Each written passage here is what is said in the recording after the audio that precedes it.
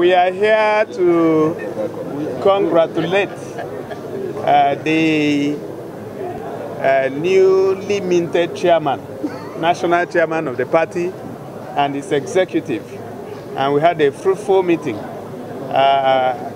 With us here is the Honorable Minister of State for Steel Development, and then distinguished Senator Chris Adigije, distinguished Senator Nkechi Nwogu, Honorable Minister Emeka Nwogu, and a host of other leaders. The chairman of the party, Acho Obioma, Honorable, and we have had a very good meeting with the chairman, and we are very positive that this party has made a turn for the better, and the only way to go is up.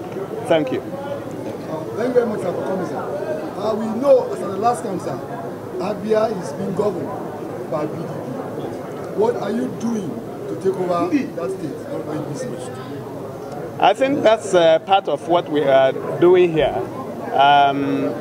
Abia State is overripe for APC to take over. And I believe that APC is very ready to take over. So we are putting our house in order, we are consulting, and we have a mass of followership back home. So we have no doubt that in the next 1 year, the ruling party in Abia State will be APC. Okay, His Excellency, my name is Ocha. No noise. Yes, please go ahead.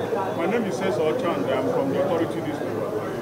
There's no doubt that APC is in the opposition in Abia State. There's also no doubt that APC is in a very known serious crisis in Abia State. The party is factionalized in Abia State. And as at the last count, this group that is here now, your faction is not the recognized one. And you are struggling, you are saying that you will take over this. How can you actualize this under the very much. It is important that you recognize the fact that political parties always have one disagreement or the other. So the point about factionalization may be true, but then we now have the party at the center united. And the little issues that you mentioned are going to be resolved in the next few days to ensure that the party is formidable enough to win elections. I believe that the problem you are talking about